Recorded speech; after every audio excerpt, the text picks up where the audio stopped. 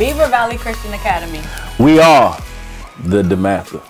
You went to public school. I did. Hey, y'all. What's happening? It's your favorite 15 good minutes right back at you. Kirk here with the one and only Shy. And today, I don't understand what's going on with this school system. I don't. It's a lot going on. I'm just going to sip this right here. You go ahead and tell them people we talking about. He don't get it. The difference or the reason why we should send our kids to private school, right? That's what you were gonna say? Or why there is a choice?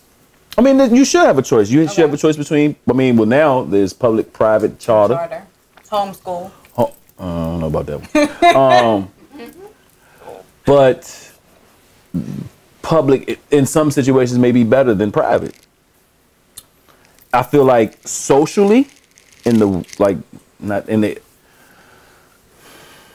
the business world and certain things, like when you put certain high schools you attended on your resume, like or your application for college, early jobs, adolescent jobs, people let you in the door because of the school you go to. True.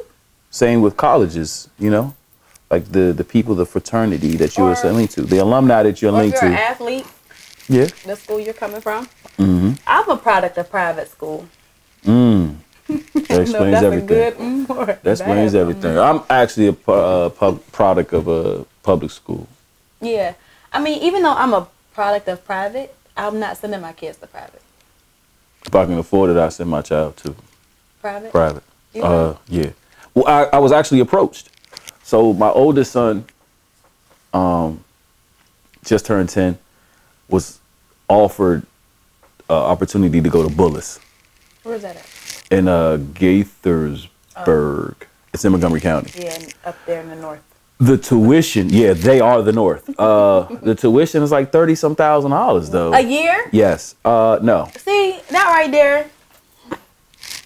But this school runs from kindergarten through, and the kids that come out of there are more than prepared for not just college, but life. How so? The curriculum, the alumni, they take care of. Like I said, it's like it's not a secret society. It's not the Illuminati, but they do take care of and look after one another. And as a parent, I want the best for my son. So like if he was, like we had this conversation, if my son was at my school, where I'm alumni to Douglas, all right, whatever. And go Eagles. Woo-hoo. Anyway, if he's at Douglas and gets an opportunity to go to Gonzaga, Good Counsel, DeMatha, and they're giving money, I'm probably going to push him in that direction to go private. Because now it opens up so much more. For him later. If it's, we shouldn't push our children to be athletes. We should push them to be scholars. But if how you're going to become a scholar is through athletics, then I want you to get the most exposure that you possibly could get. And by that, you can do that at DeMatha, Gonzaga, and these other schools than you would at Douglas. Yeah, being that I spent all my time in private school, I was in public school for like this much of my life. I just feel as though, because you never experienced private school, right? Yes, I did. Oh, you did? Early on, elementary. Okay. Yeah. So I just feel like my parents paid a lot of money for me to do the same things I could have done at a public school. They didn't want me to go to the public school in our neighborhood because it wasn't the best, which I understand. But I ran them teachers ragged at the private school on my parents' expenses.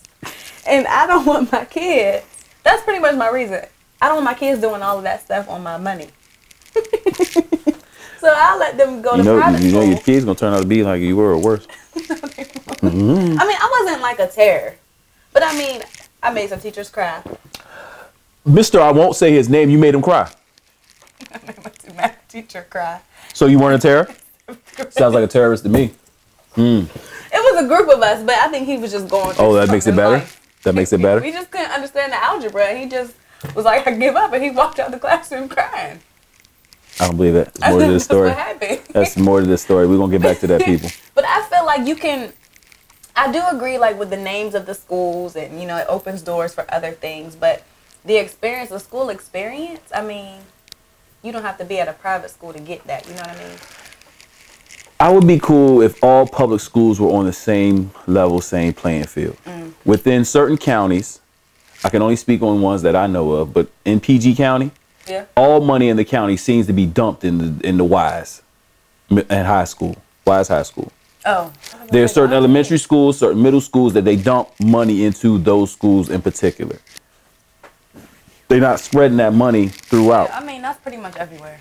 But that's a problem because we have kids everywhere, and all these kids, each child deserves the same opportunity. Very much so. It doesn't matter that my parents live in Beech Tree or in Oak Creek, you know what I'm saying, nice, well-off communities. And you are there. And I'm there, which those schools sit on the outskirts of those communities, opposed to the kid who lives down Croon Road and he doesn't have the opportunity to get over the Wise. And but I think that's why I do like the DC area, because you don't have to choose a private school. You can get them into a charter school. If your neighborhood school isn't ideal for your child. My biggest hang up is just the only thing difference between, from my experience in private school versus public, was just the religious curriculum. Everything else I was getting, I could have gotten at a public school. Yes, I made some of my best friends are from, my classes at those schools, but I wouldn't do it again. I'm terrified of charter schools. Why? Because they close? Well, first off, like the whole application thing, I got it, cool. But then, like, there's things that are going on in some of these schools that are just horrific. Like, it wasn't that long ago. Other than what happened at Ballou, or was that Ballou, where the kid got killed in school in a fight? There was a fight at school, and they decided if it was, I forgot what happened. There was a school, a DC public school, where a child died. I ain't gonna say he was murdered, but he died.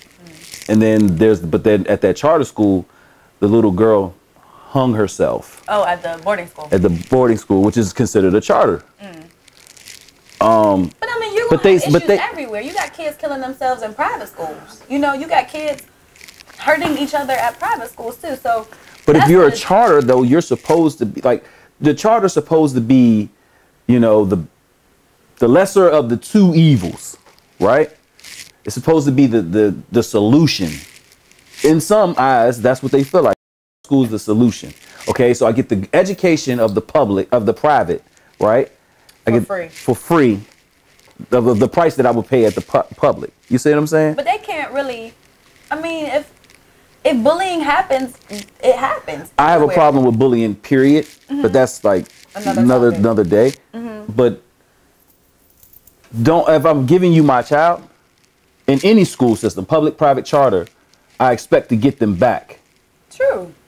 So with that, charter's off the table. Because I just don't feel like they're giving, like, charter almost sounds to me like a boarding school. Like I'm sending them away, like it's punishment. No, I don't want to punish my child. Not all charters you go away. They're day schools like any other school. It's just that specific school, the Seed School, is a charter boarding school. I don't like it. Yeah, I don't want to send my kids away. I don't want that, because I've just heard bad stories. I tell y'all I don't want y'all to go, but I really don't want y'all to go nowhere. I love you. But no, like, you could go to a charter school like Ingenuity Prep, and they go home every day. So then, like, okay, so then what's their curricular and their criteria for you to get into these schools? They're all set in their own way. So, like, the charter schools, the difference between a public school and a charter school is ran like a business. You have your CEO, and it's ran like a business. The slippery slope you face with a charter school is they might close the next year. It's just always up. It's how the business is going. So that's the slippery slope with a charter school. And then for teachers, you don't know if your contract's going to be renewed or not. They can let you go whenever they want if they feel like you are not producing what they need you to produce, or, you know what I mean? That's the difference. But yeah, I don't like it. I don't understand why. I don't like it. You just can have a sounds really funny. great charter school. Like, there's an amazing charter school. Amazing. That's what I said. I have a cough drop in my mouth, y'all. Just where you're supposed to do this. If I had a piece of paper. Under my Hey, tongue? someone from the audience pass me a tissue, please. No, I put it under my tongue. Shouldn't even be in your mouth. So, like, in Georgia, there's a charter school called Ron Clark Academy. Phenomenal school. Phenomenal. Like I wanted to work there. Like, I would plan to move to work there. You plant to move. Planned You to said move. plant. D and the T were next to each other. Mm. I planned to move. See how it works? Move to work there. But it's all project-based learning. So these kids are getting the curriculum that they need, the academics that they need, but they're also using this to create projects that they can use in their life. So, like, there's another charter school in California called iLead. It's a project-based learning school where these kindergarteners are taking all their math knowledge, all their science knowledge, everything that they're learning in their grade level, and building their own playground based on that knowledge. And they're going to actually, benefit from the fruits of their skills that they've learned. You ain't going to get that at no public school. You might get it at a private school for $40,000, but why when you got All private schools right don't there? cost that much. I know, but I'm saying, but that one specifically was $37,000. Like Sidwell Friends is one of those other ones. It's like 30 something. Sidwell, yeah, and the president's kids go there. Like, you know what I mean? But It's a good you place got to be a to rub free elbows, school though. that's giving you the same thing, and it's a charter school. The kids still come home every day, and they come home with knowledge and experience that your other kids next door ain't getting, and you ain't paying a penny. They just got into a lottery system and got in. I like charter school, if you ask me.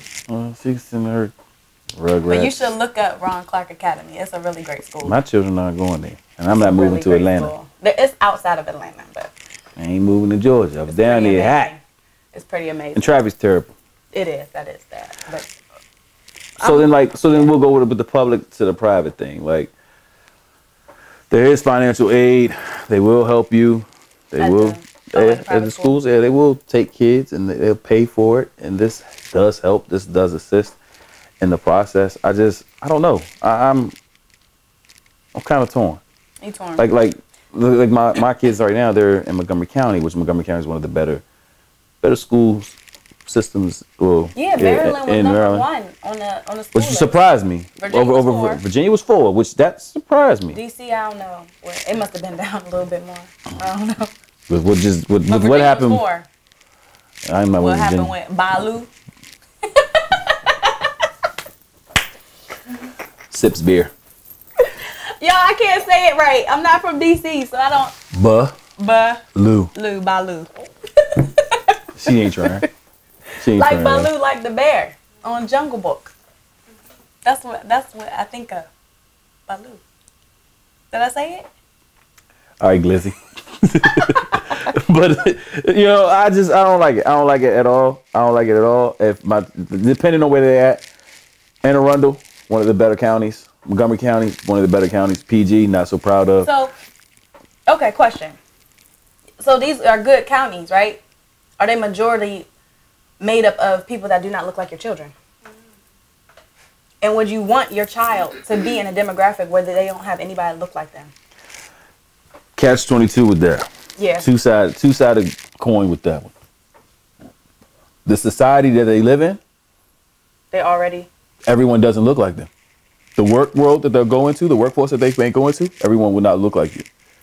I don't know what college you went to, but I'm not really a fan of going to HBCU. I'm not really a fan of going to HBCU. Society is not an HBCU community. Yes, the HBCU community sticks together, but We'll get a lot of comments tonight. I'm pretty sure, and I welcome them. But I'm just saying, personally, I would not send my child to an HBCU. It wouldn't be it wouldn't be my top choice for them. Where they go, I support by all means. And I have family that Aggie pride. North Carolina A&T. I love the Aggies. I really do. No, you don't. I love them. I love the Aggies, G-Ho, all of that stuff is great stuff. Winston-Salem, Ram Nation, y'all some good peoples down there as well. But even Bowie State. I mean, HBCUs are heavy here. Coppin, Bowie, Morgan, Howard. You know, like it's a strong HBCU community. I just, for my child, is not where I wouldn't want them to go first. Won't be prepared? It's not a matter of won't be prepared, but again, like I said earlier, when people associate your name, when they associate in a school with, you know what I'm saying? I want you to look at the application and just pick out the best candidate and don't write them off the list because of the school that they went to. Let me tell you this. As easily as you're saying that somebody can judge you on your resume based off of the school that you went to, like a HBCU, they're easily already judging you by the way that you look. Even if you went to a Harvard or an Ivy League school, you can have that on your resume and still not get it because you don't look like them. So I don't feel like that really lessens your chances of getting a great job. You walk in and they automatically see who you are, and that automatically can turn for the worst, or it can be an eye opener for that boss, right? But I got an opportunity to walk in. Sometimes all you need is an opportunity to get your foot through the door. Yeah. Nah, I gotta disagree with you on that. I mean, that's fine. That's what we're here for. And then, you know, folks follow, and the audience is going crazy too. You could have had just the opportunity to walk in just off of your name. Like, my name is Shema.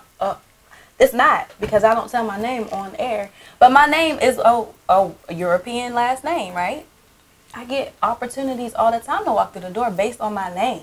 When they see my hair and they see my skin complexion, it's a different story. I've even gotten, you know, questions. Oh, I'm waiting for another appointment. Oh, it's me.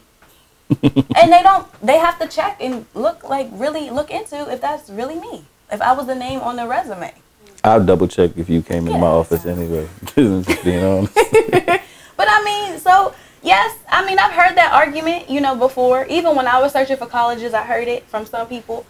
But I mean, you can't change it. You can't change your race. No, you can't. You know, so I can't change society either. Yeah. We can try to adapt though. But I went to a PWI, a predominantly white institution. I could have gone anywhere. I chose a PWI. But my experience at a PWI, I stuck with the black kids anyway.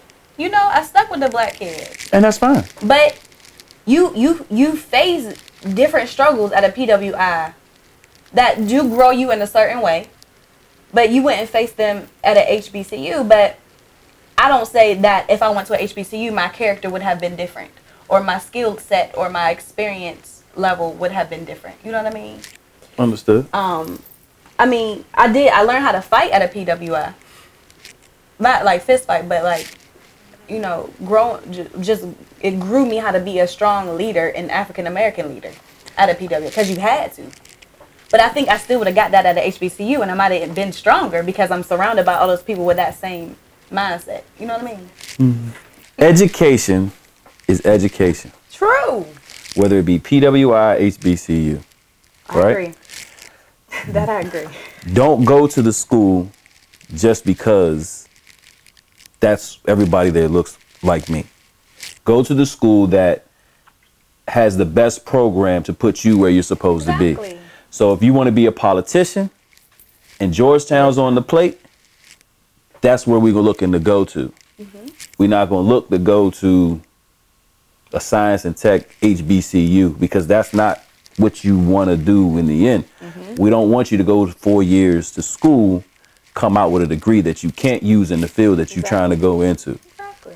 Always have your future in mind, your progress in mind. Exactly. And an HBCU can offer that if their education in that or their specified skill set, like if it's nursing, go to that HBCU, right? You know, it's a menu out here. It's the smorgasbord. We ain't gonna talk too deep about this school, but Winston-Salem is like one of the top schools for nursing. Deep, you know. Yeah, you know, Aggie pride, you know. But you know, so you would go there, and then too, you do have people that are not black trying to get into these HBCUs. Definitely, because of their programs. Right, so just because of their programs. You know, that tells you about what their programs are and the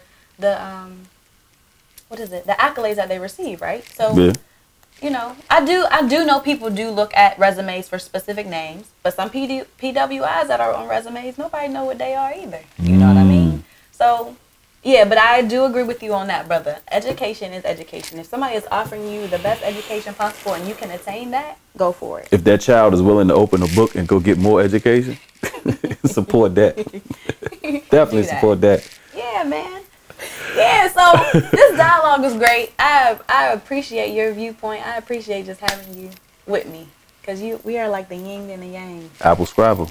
There you go. There it is. So we would love to read your comments, right? I don't know. Your thoughts. I want to read them. I do. I want to read them.